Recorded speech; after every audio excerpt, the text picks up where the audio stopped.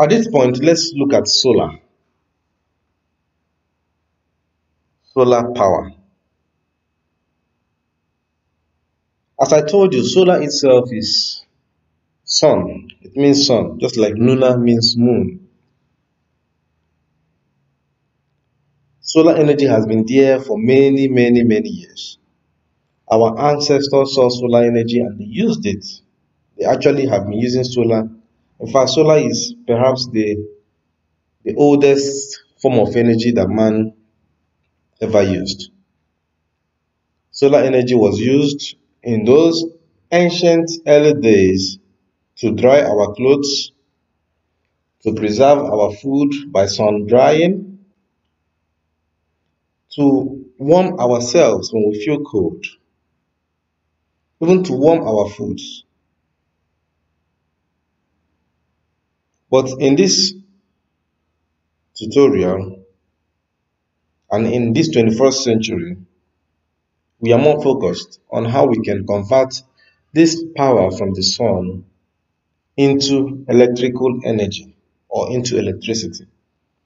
And for us to do that, we will need components. We don't just, convert it into electricity just, like a magic. These are the components that we need. We need the PV modules or the solar panel. We will need the charge controller. We will need the battery. We will need inverters. We will need accessories. Once again, these are the components we need. We need the PV module, that's the solar panel. Then, as you can see from this illustration, we need the charge controller. Then we will need the storage of the electricity. Then we will need the inverter. And then the accessories like the cable, the circuit breaker, the trunking pipes and all that. And the metering system. So we need all the accessories. Once we put all these accessories together, then we'll have what we call a solar power system. I know you might be asking how all this works. But don't worry, we are going to it. I'm going to show you how all the components works. But right now, jot it down and understand that these are the components that we need to get a solar power system, a usable solar power electricity for our home or office.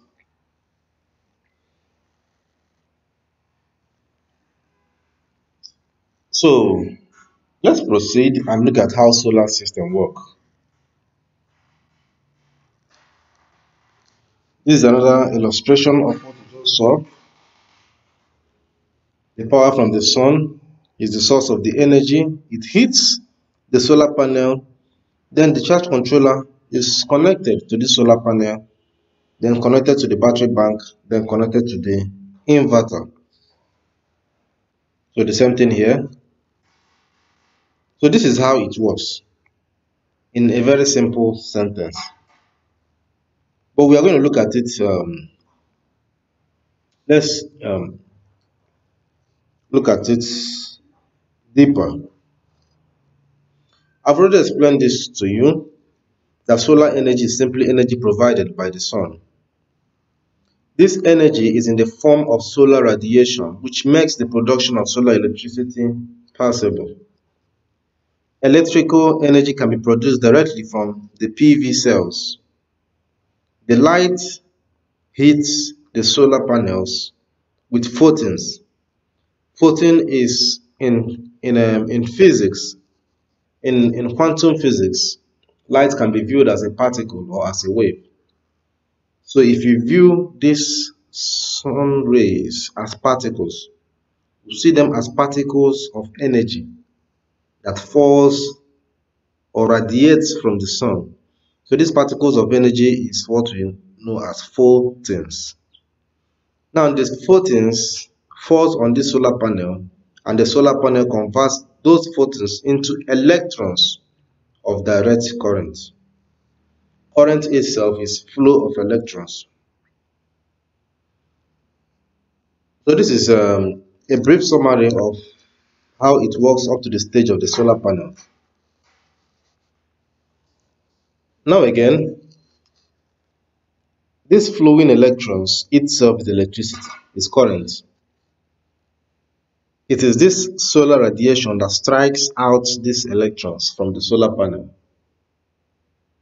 In semiconductor physics, we call it a p-n junction. This solar panel is made out of silicon crystals. So it's just like when you boil water and when the heat from the fire, and when the water absorbs the heat from the fire, the water molecules escape in the form of vapor. It's just something like that, but not exactly.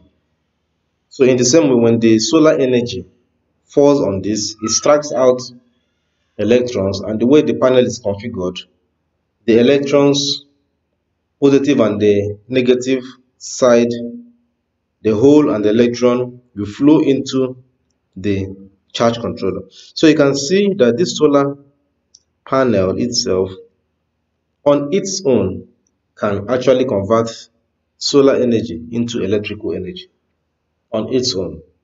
So other component is needed to regulate this electrical energy that comes from the sun. I hope you understand. So that is one of the advantage of learning online. You can pause at any time, you can rewind, and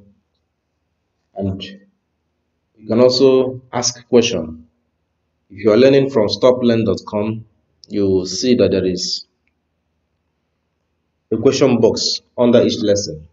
You can also put your comment anywhere, go to our website, YouTube page, anywhere. We'll answer your question. So now this electricity goes to charge controller. And what is the work of this charge controller? The charge controller regulates the electricity from the panel to the batteries. Remember that the intensity of sunlight is not stable due to the movement of cloud and the time of the day. So it also means that the electricity generated by this panel will be proportional to this solar irradiation.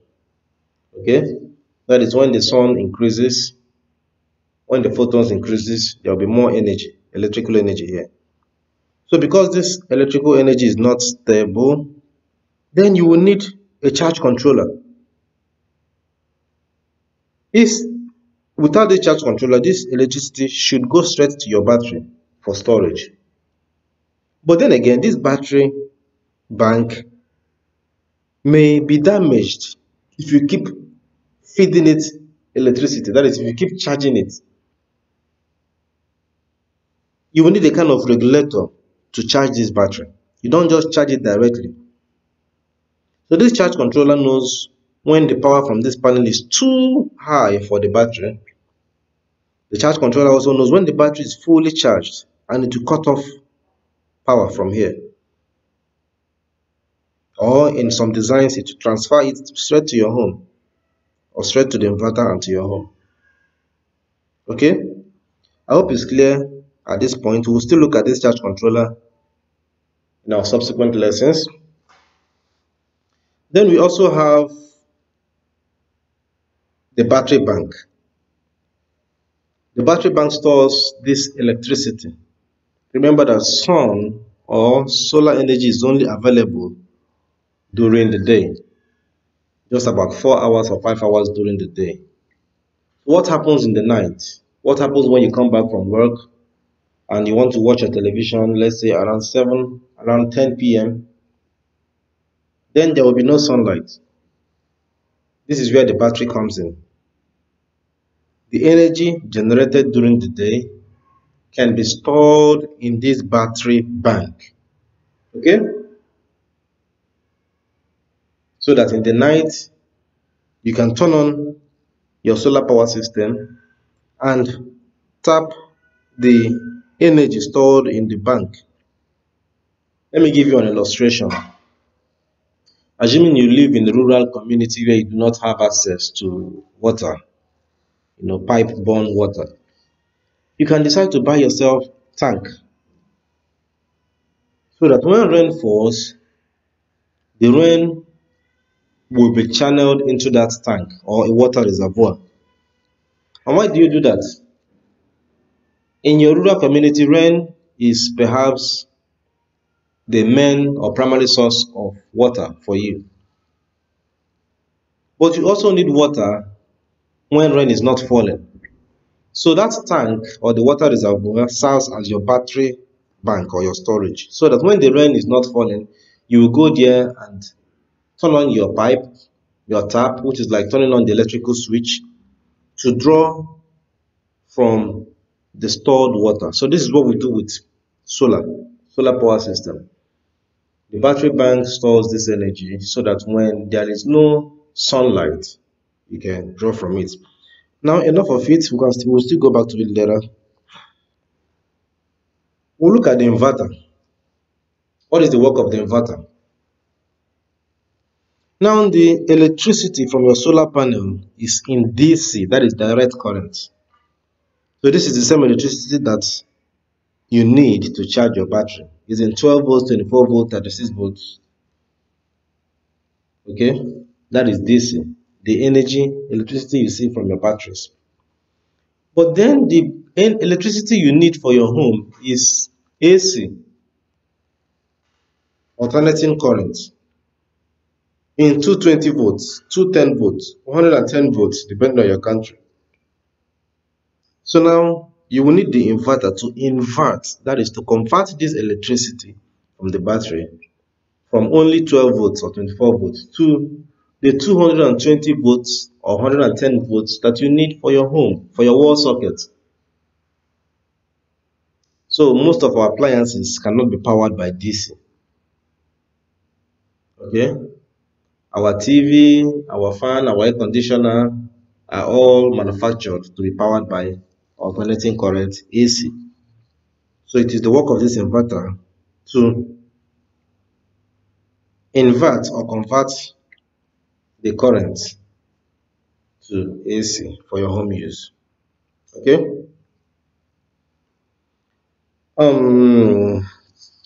Before we proceed, I will also tell you that the inverter can also have an inbuilt charger. So that even when there is no sunlight and you have light from the grid, which we call NEPA, the inverter can also have an inbuilt charger to also tap light from electricity from the grid and charge your battery. I will come to this later, but I just have to say it now so that you don't get confused as we proceed. So now we will look at the benefits of solar energy. What is the benefit of solar energy? So solar energy is sustainable, it's renewable from a natural source to generate electricity. Okay? The energy from the sun, if you are using firewood, for example, to cook, I want to explain what sustainable and renewable means.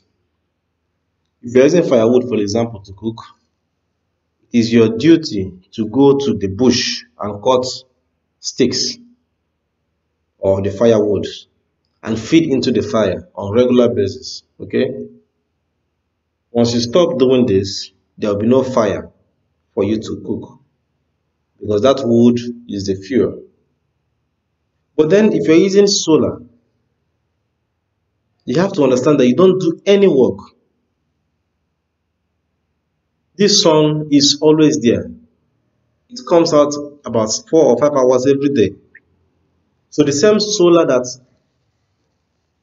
our ancestors saw 5,000 years ago is still the same solar, the same warmth, the same heat from the same sun that we are feeling today. So you see that this energy is inexhaustible, it's actually renewable and non-replenishing. It requires little maintenance, and the reason is because the solar panel itself do not have any moving parts. There is no moving part, so there is a reduction in the wear and tear of the system. They are a silent producer of energy as it converts sunlight into usable electricity, which means unlike your diesel generator that makes a whole lot of noise, solar is silent. Also, solar energy components are cost effective. Some people may argue against this, but on the long run, you will find out that the power that you generate from the sun is cheaper than from any other source or from most other sources.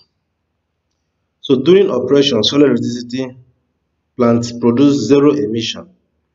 This is also an important part of it. If you're using diesel generator, for example, it will emit carbon monoxide, which is very poisonous to human, and it also emit gases that is dangerous to our ozone layer. But here, solar electricity has zero emission. Zero emission. The only emission is only when the panel is being produced, but once you install it, it has zero emissions. So it's environmental friendly and it is clean. This is what we mean when we say clean. So I hope you are enjoying the lesson so far. I hope you are following what I'm saying. I've tried to put all these animations to make it a little bit, will I say, interactive, so that you really understand everything, the basics that you need to know about solar energy.